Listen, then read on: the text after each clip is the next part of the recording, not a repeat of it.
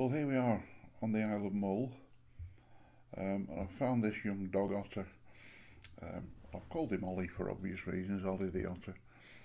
And he was sitting in there, and I watched him fish for ages, and without success. And this next time he comes in with this massive fish, it's a ling.